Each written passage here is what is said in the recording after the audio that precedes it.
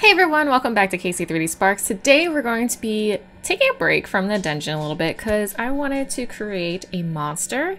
I think it's pronounced a Behir. Not too sure. If you want to correct me, feel free to in the comments below, but I'm just going to be calling it a Behir because that's what I was finding online. Other than that, I thought it'd be cool to try and do a monster today. So to get started, I do have my scene set to inches to be working with, and the scale of my grid floor is set to 1/4 of an inch, and I will also be starting with our default cube. I already renamed it, but of course feel free to work with whatever you feel comfortable in. But yeah, I'm going to be working inches. Now the Behir is a monstrous creature, so in the D&D book it says it's about 40 feet, or from what I looked up it said it was about 40 feet, so we'll probably be making this so it's about 8 inches. So for this default cube, I'm actually just going to go ahead and size it down to about around 1/4 of an inch, not precise, just loosely around that, so that way we can get started with this, build off of it, and then resize it again once we are totally finished. So we'll just start with approximately that size and go from there. Next, I am going to bring in a reference image. I'm not going to be modeling off of it totally, so I'm probably just going to push it off to the side, but I'm just going to go ahead and check this background image box, go ahead and hit add image, open, and I just have it saved to my desktop. And if we just go into a camera view, you can see this is the actual one from the D&D book. So I'm just gonna size it down. It's not the best quality image, it's more for just a general reference, just in case we wanted to go ahead and take a look at it as we're going through. So I'm just gonna go ahead and size it down to about that 8 inches. So we can get that kind of that general size anyway. And then I'm just gonna push it to the side because I don't really want to look at it too much. And if I got the 3, perfect. Okay. So I'm just gonna minimize that. And with that all set up, we'll just go ahead and hit tab to go into edit mode. I'm gonna do Control R and add a whole loop. I'll just focus it on it real quick. A to deselect everything, Z for wireframe view, B for border select, and just go ahead and X to delete those vertices. Then what I want to do is just go ahead, go over to our wrench modifier tab and do a mirror modifier and apply clipping. Just get it started right away. And actually I'm going to go ahead and also add a subdivision surface modifier right away as well. Now I like to crank this up to 3, personal preference, but I always find 3 to be pretty nice for what I'm 3D printing. So basically what we're doing right now is setting up the torso. So if we zoom out, we are going to be creating a section of the torso with the leg coming out, and then what we can do is do an array modifier to extrude the tail out. So that's why we're starting with such a smaller cube, and then we can size it up as we go along, which I do want to go ahead and just size up a little bit. No. Which we'll go ahead, and with that being said, we just want to go ahead and delete these 2 faces. So I'm just going to hit X and delete those, so that way we get that torso section started. Now I'm going to grab this face on the side and just hit E to extrude and right click out of it and just size it down slightly so we can get our arm started as well, so, or leg. So we'll go ahead and do E to extrude, and I'm just going to pull that out as well to kind of have that there. Now it's still, because we're extruding out on the side, it kind of starts to make the top and bottom a little flat. So what I want to do is just go ahead and grab these 2 edges, hit S and Z, and bring them up to make sure it stays a little bit more circular. Now since it is kind of a larger lizard, it, you know, could be a little bit more flat on the bottom. Things like that, but he does look pretty round, so I'd like to try and keep it that way. So I'm just going to bring that out just a little bit more, and we're also going to do a Control R and bring this out horizontally like that. Oh my God. And we're just going to drag this out, the whole thing, so even this leg part. Maybe not quite that far, to keep up our circular shape. Okay. Now if we go to the side, you'll notice our leg is looking a little square. So what we're gonna do we're gonna add a loop vertically this way. And then I'm gonna go ahead and grab the 4 like, corners essentially. I'm gonna deselect these ones though, and then hit S, Shift X. So that way it sizes in every direction except for the X. And pull that in to round it, oops, round it out a little bit. Like that. Okay. So now that we have that set up, I'm just gonna go ahead and deselect that. Now you'll notice with the Behir, he kind of has some larger wrinkles around his shoulder or leg joint, whatever you want to refer to it as.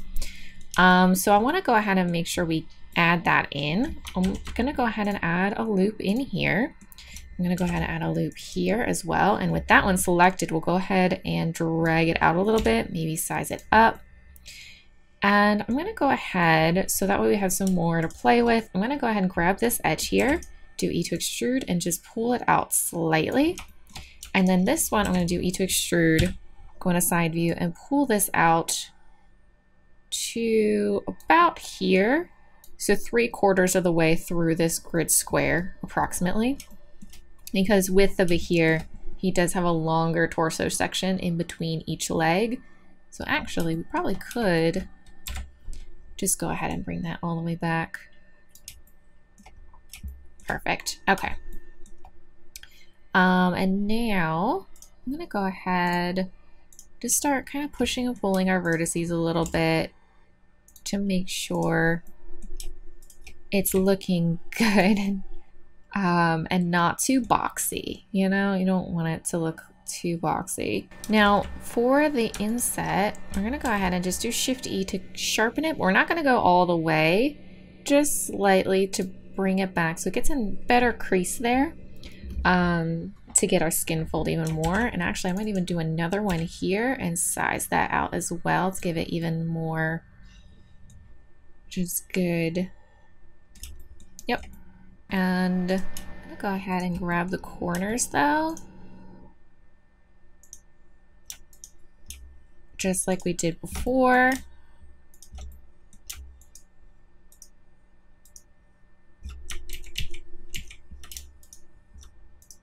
And then just deselect these outer ones. S, Shift X, and draw them in to make it more circular again. Awesome. Okay, so now go ahead and reselect this whole part of the leg. We're going to drag that out some more. And I'm actually going to drag it down a little bit to start getting it to slope. And I'm just going to go ahead and do SX0 to flatten that out. Rotate it a little bit to start that. And then we can get our knee shape. So we can do E to extrude, grab that, pull it out and down, rotate it more. Probably something like that. Maybe even size it down just a smidge. E to extrude, grab that out, rotate it a lot. Size it down.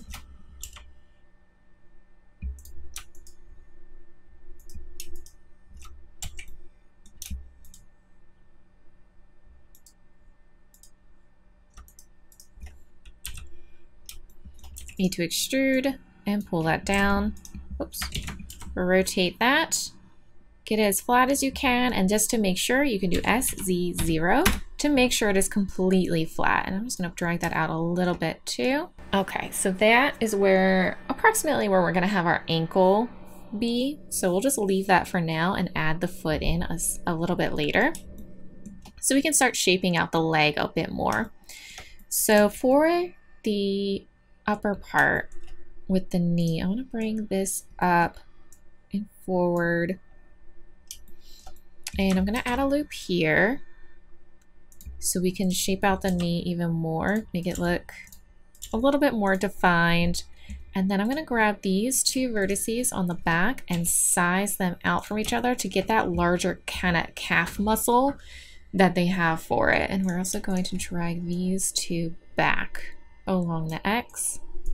Maybe pull this one back in a little bit more to get a little bit more of a smoother transition there.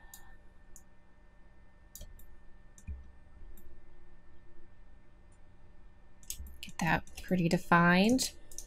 I'm gonna size this out. Size these in a little bit. And I wouldn't mind this part coming down a little more. So I'm just gonna go into front view and then rotate a little bit so we can grab these guys right here and drag that down to make it more dramatic on the bottom.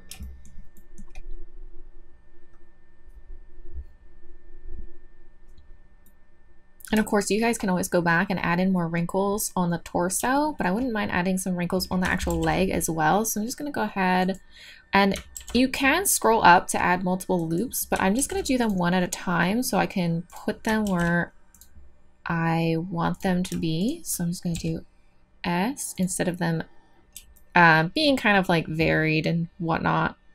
I'm also gonna do SX0 to kind of like smooth it out a little bit for some things. SX, and I'm not going to hit 0 for this one, so it's a little bit more of a better transition.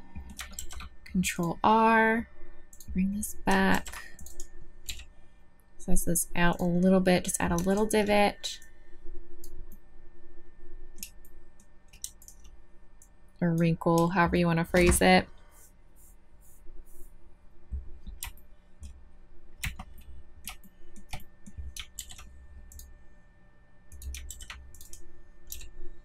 Size that one out.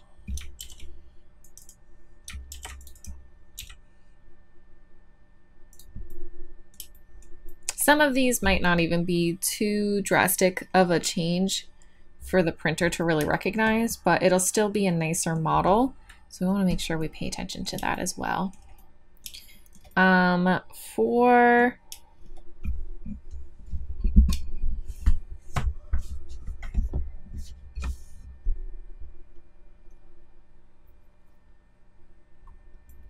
Okay, so for now, that's not too bad. I wouldn't mind bringing the knee out a little bit more. Let's be more like that, a little bit more defined. And then we can bring this down. So it kind of has like that ridge for the kneecap. Okay, so next for the foot, to start building that, it's going to deselect everything, go into wireframe view again, grab this whole loop down here, and we'll just do E to extrude. We're just going to drag that down along the Z to match our grid line down here. And actually, this is a little bit too large. I'm going to bring this down. So we're at about, you know, a quarter of an inch roughly. You could make it a little larger if you want. But for our toes, you'll notice they have kind of a shorter one on the inside and then kind of like the middle with the largest one on the end. So we'll kind of consider like this is kind of our thumb towards the inside, and then they get bigger as they go out. So we'll want to pay attention to that. And then they're also flared out pretty well as well. So with that in mind, you'll kind of be able to look at your topology and place out where you think the toes would be coming out. So I'm going to switch to face select. So we'll probably end up doing this one for our thumb piece. So I'm just going to go into top view, drag that out. This one will be our center one. So go into top view again, hit E to extrude, just drag that out. We're going to make that one longer. And this one for our biggest toe. So we'll do that. And I wouldn't mind rotating and grabbing that. So they're a little bit closer together because they don't need to be super flared out. With them more like this. And then I can flatten that a little bit. So that way that one's looking a little thicker. We can size this one down some. But that's actually probably pretty good. And then we'll want to grab these two and probably pull them forward like this a little bit. Size along the Y to flatten it slightly. And I might even grab this center one, pull it along the X. and pull this up along the Y. That's looking good. Switch back to face select, and for the length of the toes, this one's not too bad. I'm just going to pull it along the X a little bit longer. This one I definitely want a little longer.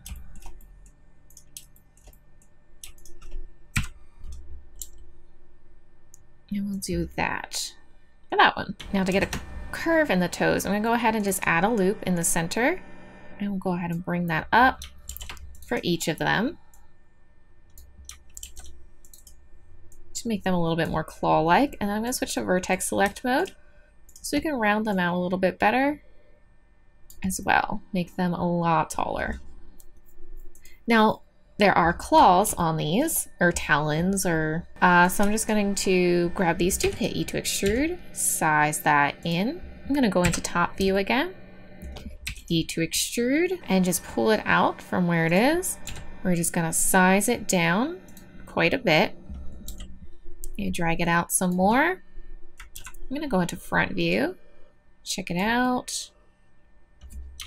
I'm going to add a loop so that way I can draw that up.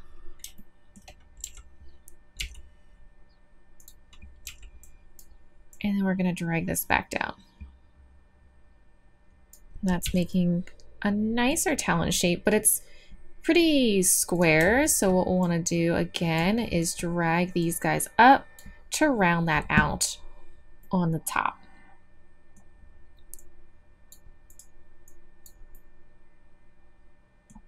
And then we could even size these in a little bit if you want. And I would probably recommend going back here, oops, and sharpening that to make it a nice crease. Go ahead and grab these, do the same thing. We'll just size that in. Go into top view, E to extrude, pull it out. This one's going to be a little larger. I'm just going to go ahead and pull that down for now. Add our loop and pull that up. Oops. Get our vertex select back and draw those up to round that out again. I'm going to size this in. I wouldn't mind sizing these in as well to make that more of a point. Yeah, that looks better. This one's pretty thick. I might size these in pretty good.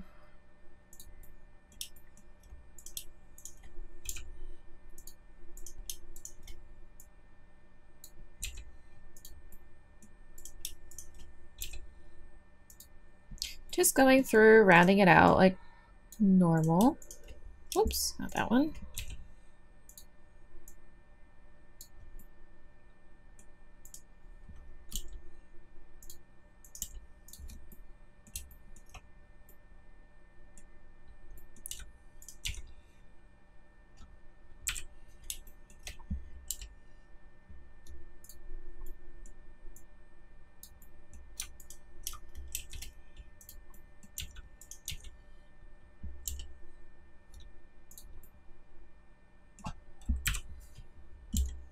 Make sure they still line up pretty good.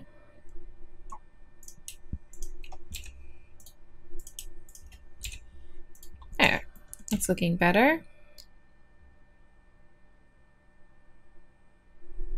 Pretty thick talons.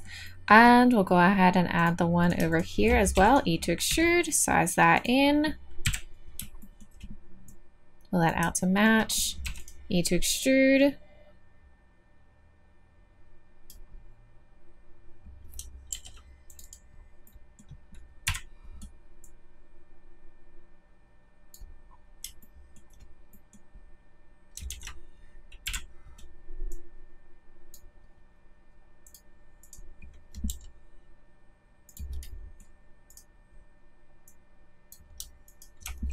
Sharpen that, and we can start sizing this down.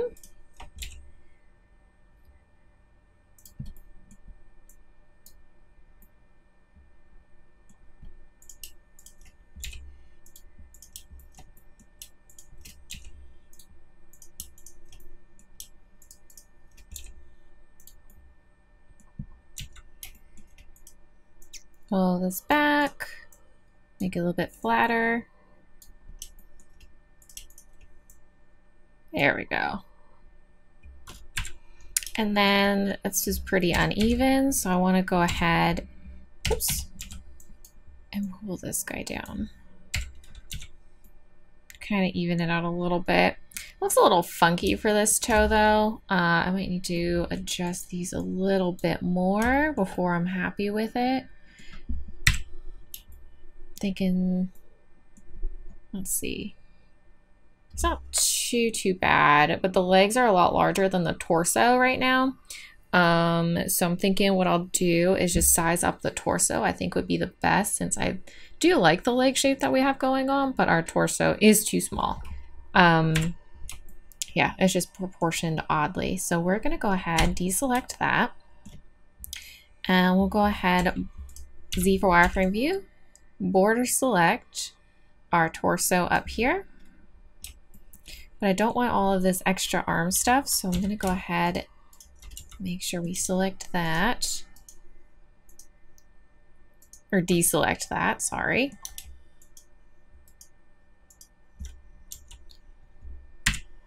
And we'll just go ahead and size it up. But you'll notice that it definitely sizes along the Z more than the X. So whatever you do, make sure you do S and X as well to fix that. Awesome. Now we just want to grab the reverse. So we're going to grab our leg. So just deselect all of this stuff.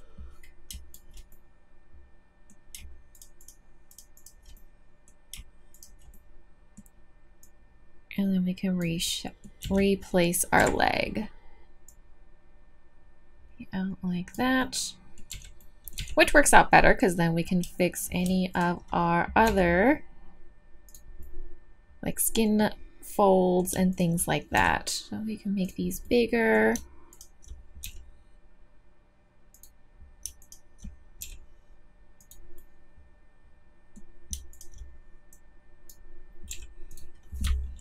Maybe add another one here. Pull that out as well. It's looking really defined here. I'm probably going to drag these out a little bit to kind of make it an easier transition. Yeah, so that way, it's a lot more gentle. I'm thinking his calf isn't as dramatic as the picture though. I wouldn't mind dragging this out even more so, because that is pretty defined in the picture.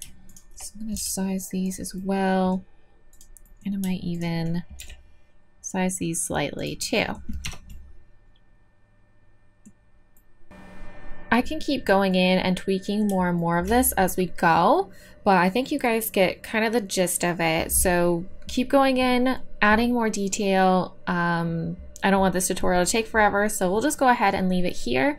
But of course, you guys can just pause the video, add in a lot more detail, make the toes look better, things like that. And maybe add some more skin folds down at the wrist, like this, something like that. Anyway, I'm going to show you guys how to do the array modifier and finish off the torso. And then next week, we'll go ahead and do the head. So for the rest of the torso, I'm just going to go ahead, tab out of edit mode. I'm going to duplicate this so that way I can go back and edit it and make it look better. But for now, we'll go ahead and just do the rest. So once you're happy, again, of course, you're more than welcome to duplicate it in case if you want to just make sure everything's okay. I'm going to go ahead and apply both modifiers, and then we'll go ahead and add an array. So kind of just like how we did the snake from before. Right now, it duplicated it to the right, which is not what we want. We'll go ahead and change this to 0, and we want it to do along, or want it to be along the y-axis. So we'll just go ahead and add 1 there. There's a gap, so we will have to fix that. But first, I'm going to go ahead and do merge and just crank the distance up. And then for the Behir, he has 1, 2, 3, 4, 5, 6 sets of legs. So we're just going to turn this up to 6. Whoops, not 7. Focus in on it, make sure everything looks good for now. Cool. And we want to go ahead and fix this gap. So inside view, I'm just going to go ahead and change this to 0.9 and see how that looks. That's way too much. So what we'll do is keep adding that up. So let's go in the middle, 0.95. Still not quite right. So we'll do, oops, 0.97.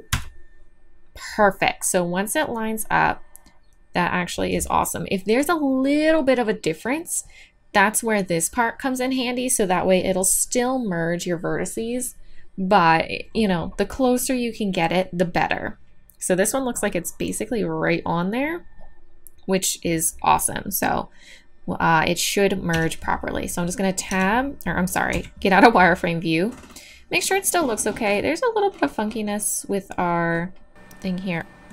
Oh, one thing that I forgot, in the picture, he kind of has these scales, which is kind of hard to see with this low quality image. But if you look in the book, it's on page 25 of the monster manual. He kind of has some scale textures going on his back too. Feel free to go back and add those. I might do that afterward so that way it's there for next week's tutorial. But again, I'm just going to go ahead and get this set up and we'll add the tail real quick.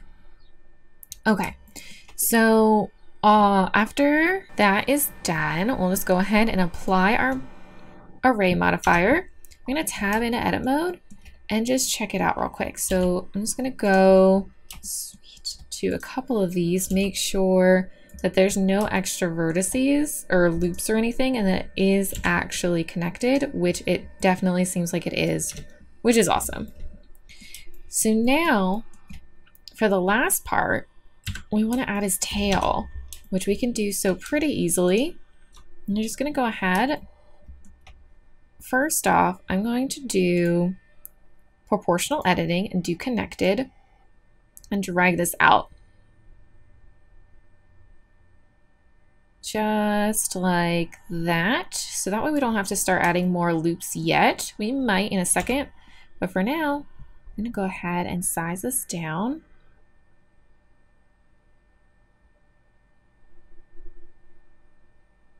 And it is getting a little bit of his back leg, but I'm not too concerned about it. I wouldn't mind this part starting to get a little bit smaller anyway. So now that we have that, I'm going to go ahead and do E to extrude. Just right click to get out of it. Disable our proportional editing for now. And then size this down. A to extrude again. I'm just going to do Alt M at center and just pull that out.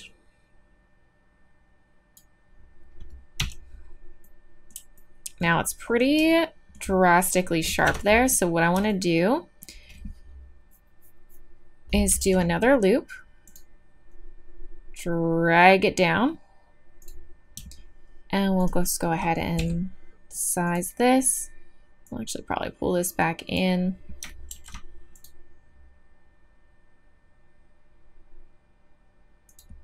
So that way it's not as a dramatic cutoff for his tail.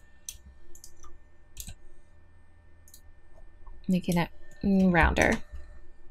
Awesome, but that is the beginning of our Behir. If you guys have any questions, feel free to post them in the comments below.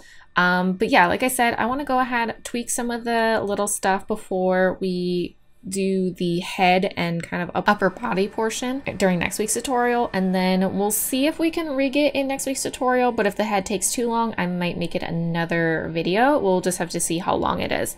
Other than that, again, feel free to post any questions, concerns, critiques in the comments below, as well as requests for next time. But of course, I do have my Discord and other stuff down below, but if you want the quickest responses, you can always feel free to join in my Discord, and there is a Blender help section. So other than that, thank you guys so much for watching. I hope you enjoyed this video. Don't forget to like and subscribe, and I will see you guys next week.